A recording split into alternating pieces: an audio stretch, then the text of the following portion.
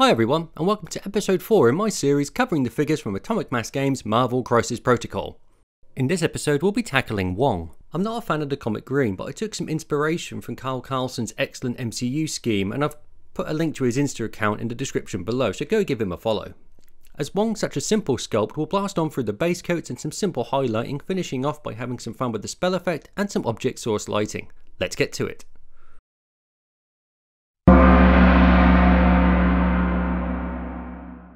I'm going to begin by painting in the eyes with some white sands, followed by a spot of black for the pupils.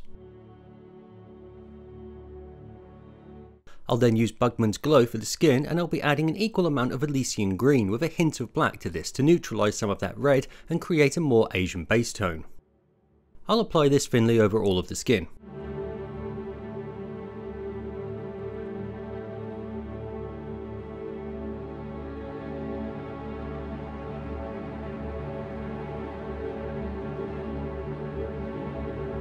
And a second coat may very well be needed. Here I've darkened it further with black to better define the eyes, tidying up with the original mix as I go.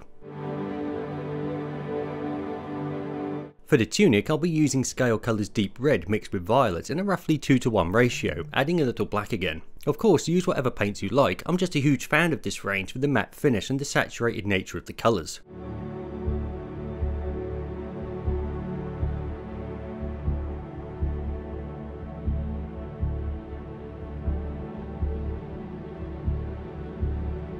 A second layer will be required to get that solid opaque base, tidying any areas of skin that I hit as I go.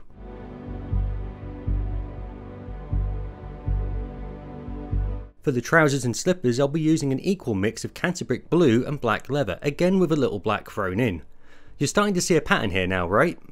Adding the purples into the base tones helps to deepen them and create some uniformity across the figure, particularly when considering the lighting effect I will aim to produce later.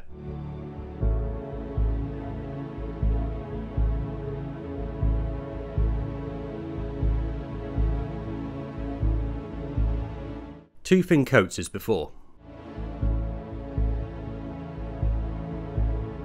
Finally, I'll mix some Gobi Brown and black leather equally for the gold brocade. I laid all these bases on using a size 2 series 8 brush from Rosemary & Co, which I find to be a versatile brush that holds a very sharp point.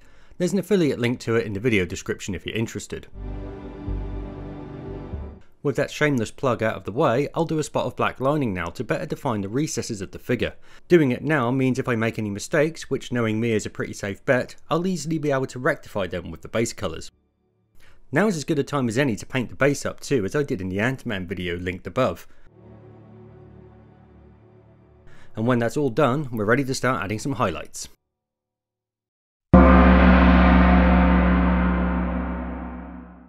I'll kick off with the tunic, working up from our base by adding increasing amounts of blood red mixed with some sunset purple, followed by Aldebaran Red, and finally pushing the highlights with some Tenere Yellow, and apologies for the blurred images here. I'll begin laying this down broadly across the figure, leaving only the deeper shadows and recesses.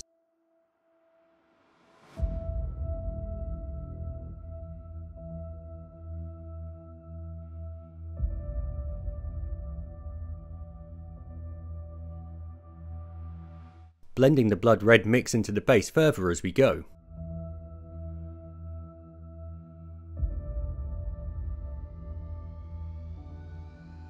This is the pure blood red sunset purple mix.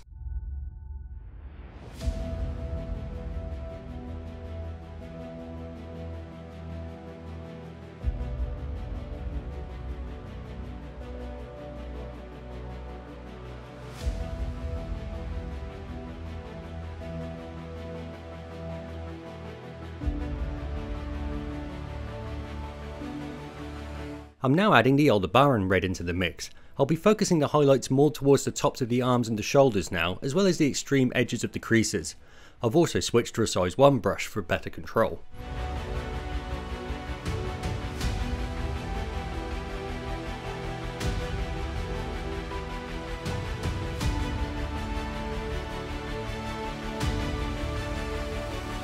This is pretty much pure Aldebaran Red.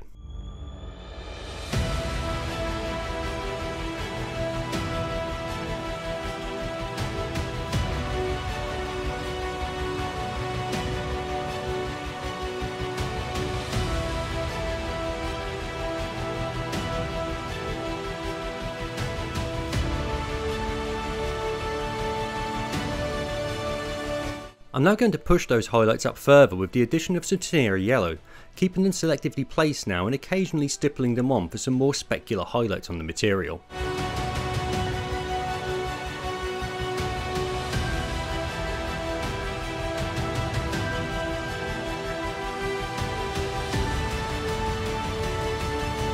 And this is my brightest highlight.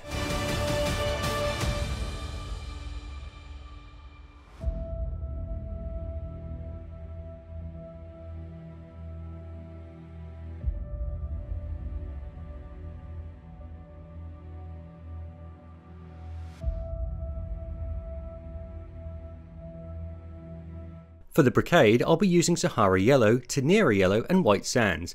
As the area is so small here, we can omit the blending process and just apply ever smaller, thin layers of the individual paints to achieve the desired effect. So here you can see where I've picked out the surface with the Sahara Yellow as I stupidly forgot to press record. Then coming in with the Tenere Yellow towards the upper right half of each strap where my imagined light source would hit.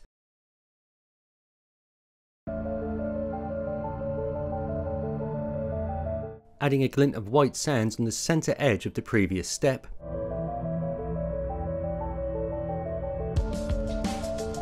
And I'll then return to the base colour and glaze an opposite low light onto the buttons for maximum contrast.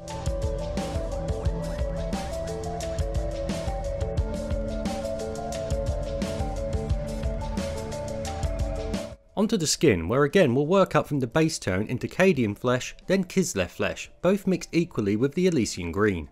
Finally working some White Sands in for the brightest highlights.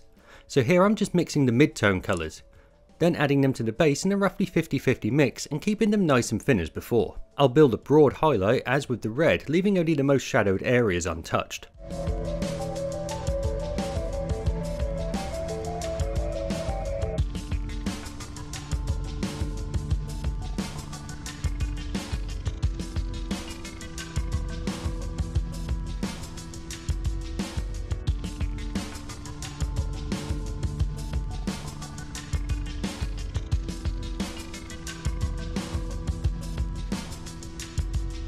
This is the pure Cadian Elysian mix.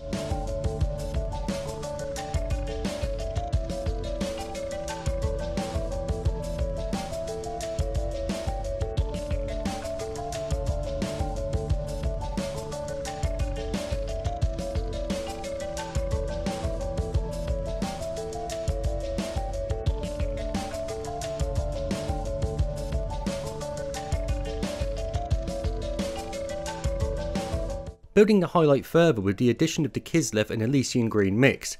As before, I'm now focusing these more towards the extreme features of the skin, such as the knuckles, cheekbones and nose, as well as building a reflection on the top of his head.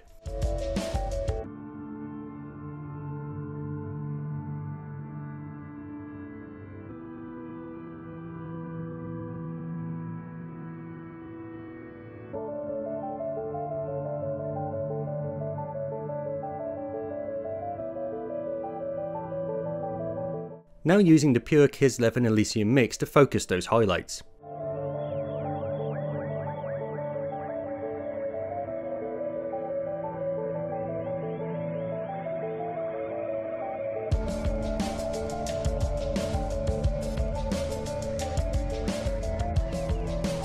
Finally pushing them a touch further with the addition of some White Sands.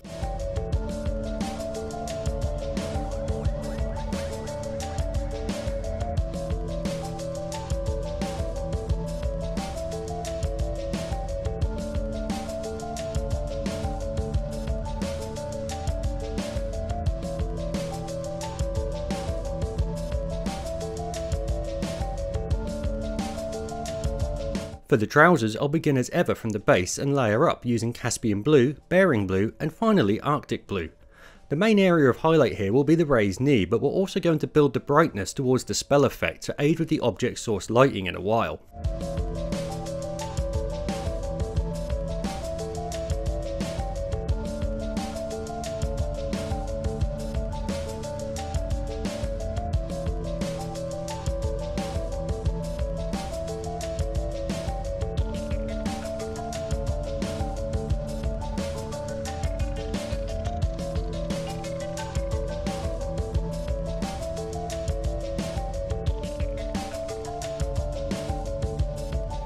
As always, blending up through the tones, in this case the Caspian Blue, and building ever decreasing thin layers on top of the previous.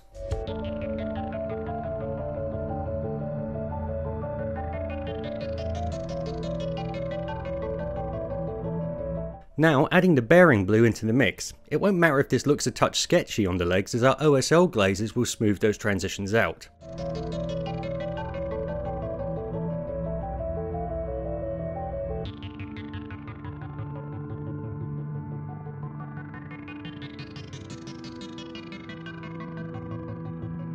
This is now the pure bearing blue. I really want to build a couple of highly reflective points low down near the spell to help really sell that effect.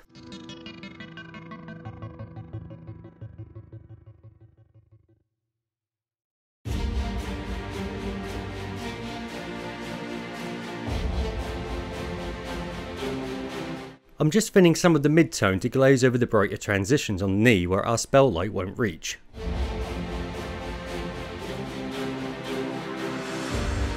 Then bringing the Arctic Blue in to further raise those values and stippling on some texture as before.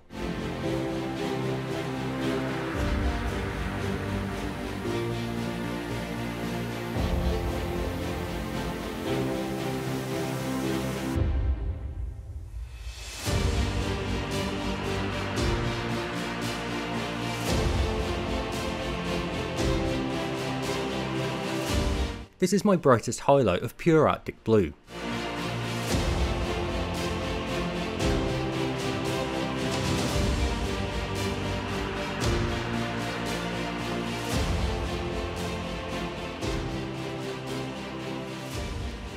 Let's now focus on the spell.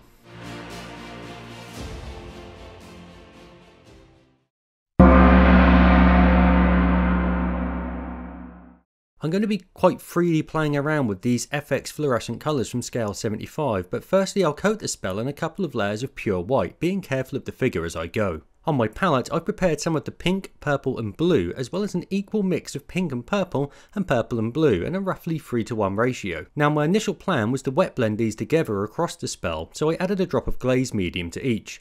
Once prepared, I cracked on and applied the violet mix we'd mixed with the blue and purple across the entirety of the spell, then bringing in the magenta mix across the lighter extremities. This didn't work well though, as you can see, but I figured it's best to show you a mistake and how to fix it rather than just fudge the results. What did work was beginning to build the OSL on the legs using the pure purple glaze as you can see here. I'll build this over a few stages, focusing more towards the feet with each layer as well as across the base to give it that nice glowing effect.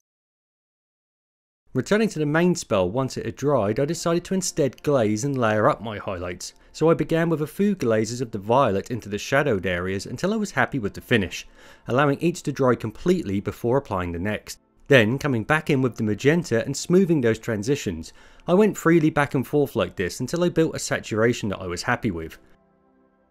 Glazing the trousers when appropriate and adding in some of the magenta to them as well in the areas close to the spell and also to the base.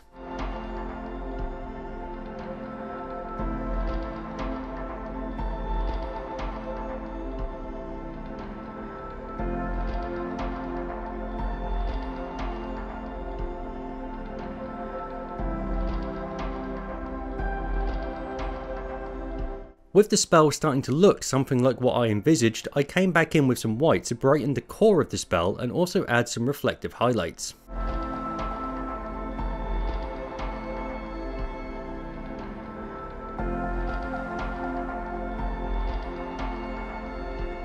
Then glazing some of the pure neon pink onto the smaller highlights.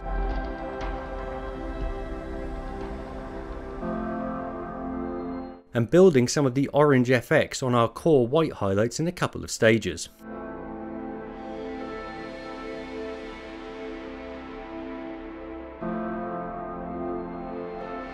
When that's dried, coming back to the white and brightening the centre of each of these cores.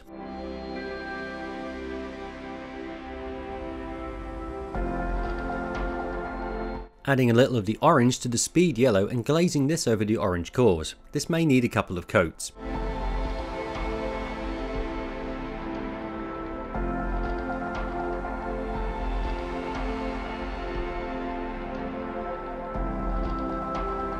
Finally coating the rim of the base in matte black, and then when that's all dried giving it a coat of ultra matte varnish.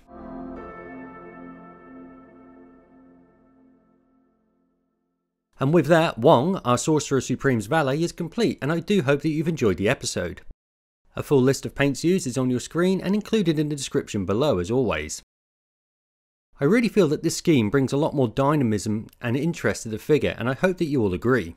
You can see more projects I'm working on that don't make it onto the screen, such as the Sanctum Sanctorum here in the background, over on my Facebook and Instagram accounts. I am, as ever, humbled and appreciative to you all for watching. Don't forget to subscribe if you enjoy my content and tap that little bell button for notifications of future episodes. Have a great rest of your day, but until next time folks, bye for now.